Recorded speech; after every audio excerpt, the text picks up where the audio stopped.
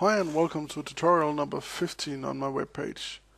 Today I'm going to play with arrows because this guy on the spin quad has asked a question on how I could or how he could make something like the arrow here in the recycle sign.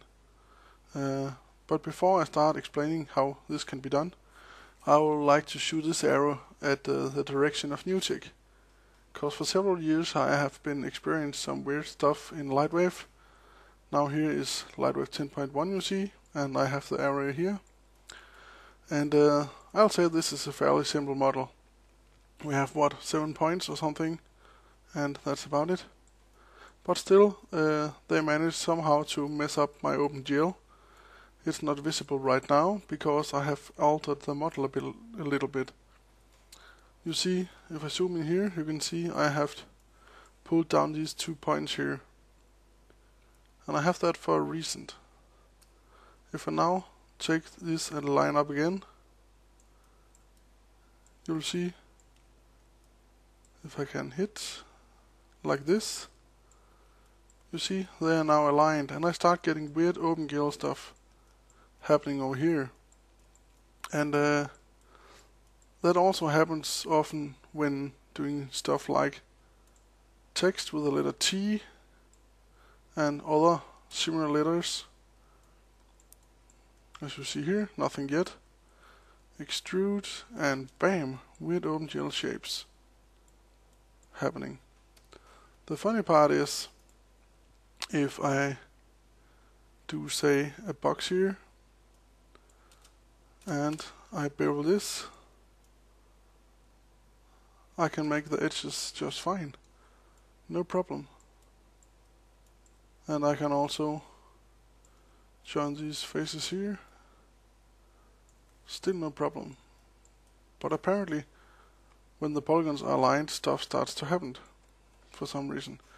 The weird thing though is, if I take this here and I go checking layout, layout is displaying the OpenGL just fine.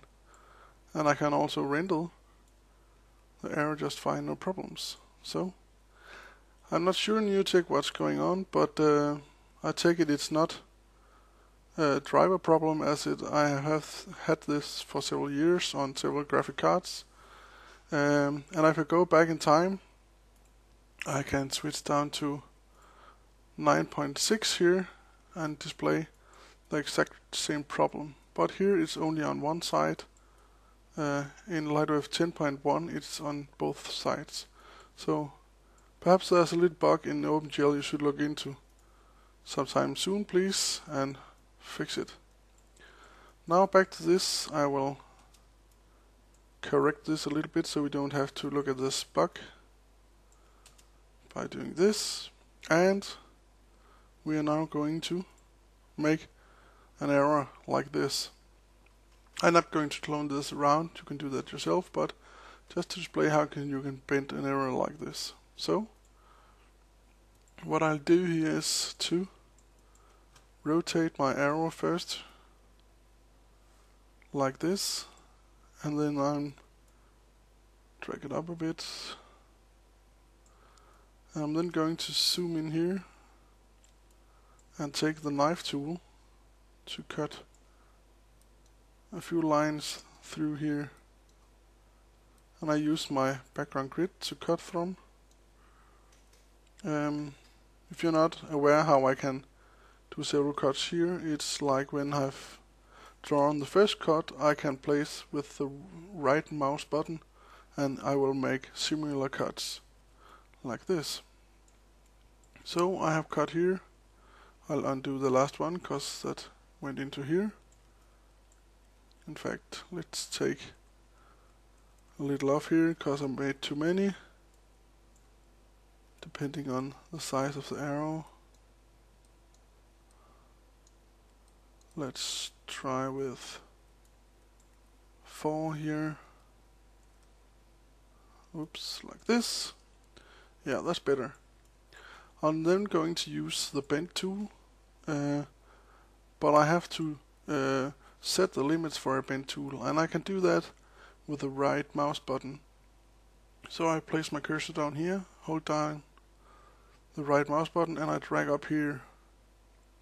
Now what you see here is a limiter that displays that down here is not really gonna bend out the model, but up here it's gonna bend 100%.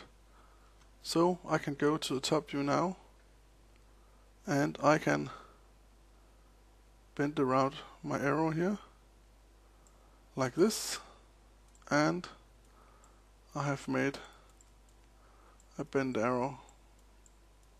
Of course, this could be used for sub-patching models also, to make this a little smoother, but also you could have used more cuts here on the arrow to make it smooth out. So I think you get the general idea here how to use this. So good luck, and this is tutorial number 50.